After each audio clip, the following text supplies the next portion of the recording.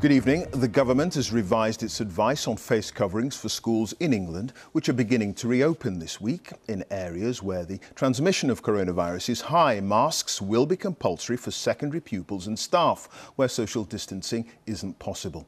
Elsewhere, head teachers will have the discretion to set their own policy.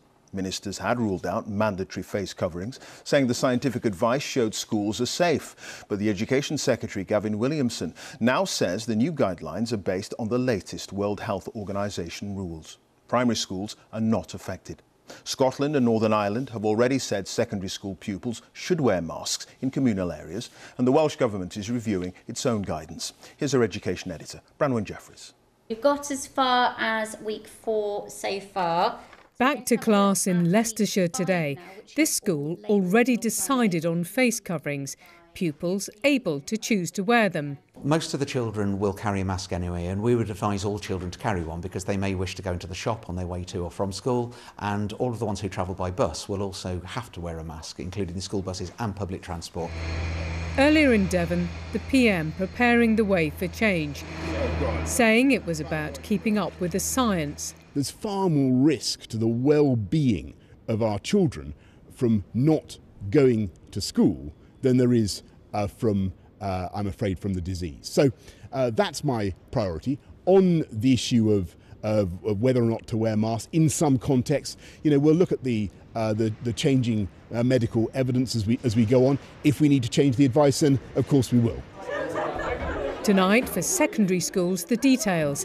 In areas where transmission of cases is high, compulsory use of face coverings in busy parts of the school for all pupils and staff.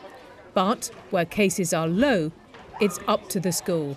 The clear advice welcomed by one head teachers union. What we've got tonight is clarity that if you're in an area which is higher risk, higher transmission rates, then there is an expectation that young people around school will be wearing those face coverings. But equally, there's the flexibility in other areas for you as a leader, working with your staff, working with your governors, working with the community to do what's right in your context. In Scotland, pupils are already getting used to the idea. There's quite a few pregnant teachers, so it is helping out with everybody. And there's people with underlying health conditions, so in the long run it does help everyone else. The government there going further in its advice. Adults and pupils in secondary schools should wear face coverings when they're moving around school in areas where distancing is challenging, for example, through corridors or in communal spaces. And secondly, adults and children aged 5 and over should wear face coverings on dedicated school transport. Northern Ireland has issued similar guidelines. Health experts say for teenagers it makes sense. This virus is spread by airborne droplets. You get out the classroom and the first thing you do is start talking. Everybody's talking because guess what? You've had to keep quiet for the last hour. So there's 2 reasons for a teenager to wear a mask.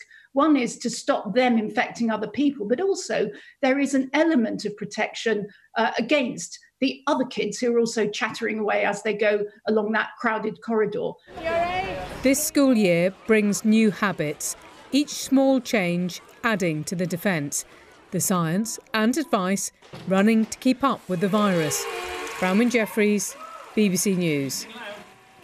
Well, our chief political correspondent Vicky Young is at Westminster. Vicky, the government is calling this a revision of policy, others a U-turn. What's your assessment?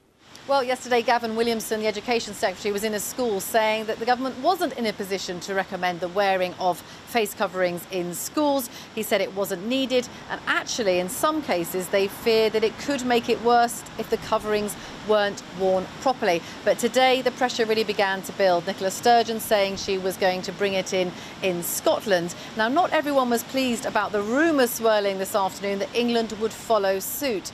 One Conservative MP said England shouldn't be pandering to this scientifically illiterate guff. And one Tory MP said to me that it looked like the Prime Minister was being pushed around by Nicola Sturgeon. So I think what we've ended up with in England is a compromise, really, that face coverings will be required, but only in areas where there's more transmission of the virus, so in those lockdown areas.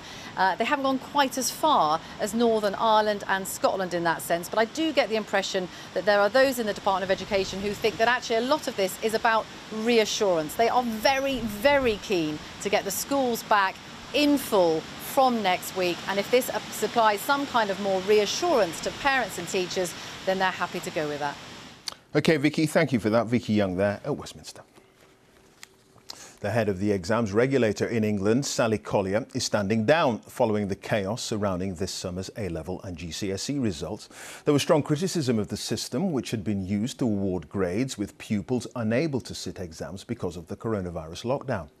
In the end, a government U-turn meant teachers' assessments formed the basis of results, where our education correspondent Dan Johnson is here. How much of a surprise was this? Not a huge one, because the only really predictable result this summer, Clive, was that someone was going to have to carry the can for this mess, and it looked fairly certain quite quickly that it wasn't going to be the Education Secretary Gavin Williamson who went. He's wavered over whether he had confidence in Sally Collier's leadership. She pulled out of a BBC interview last Thursday and hasn't really answered any questions about what went so badly wrong. She was facing a hearing in Parliament next week because there are so many students who are now launching appeals, who are opting for autumn exams, trying to get the grades they need to get the university places they want. There are still BTEC students who don't have their final grade, and the fact that so many teachers were left uncertain about their results and their futures is evidence for some of how dysfunctional Ofqual had become, managing to design an unfair system and failing to take heed of the warnings that were given that this was going to go wrong.